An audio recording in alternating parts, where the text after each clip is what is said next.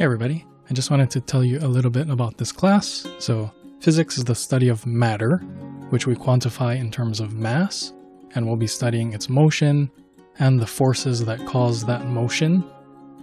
So that's pretty much all the detail I would like to provide now without having to use a bunch of jargon. But let me outline some study strategies for you. So you can think of studying physics like preparing for a bicycle race.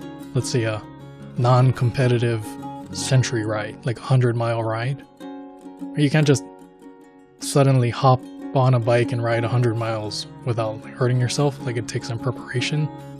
So imagine, like, in preparation for your race, you read some books, watch some lectures, go through a bunch of videos to learn techniques, like how to set up your bike geometry, where to position your handlebars, where to position your seat, when to shift gears, how much and what you should eat before the race and during the race, how much water you should drink. That's all important stuff, right? Technique.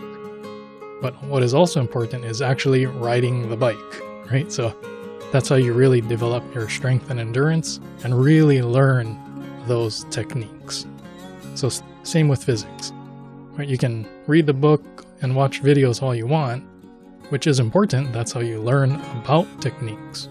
But you really need to get in there and solve problems yourself to really develop and learn those techniques for yourself. So I would recommend somewhere between 8 and 12 hours a week studying just for this physics class. So let's average that to 10 hours a week.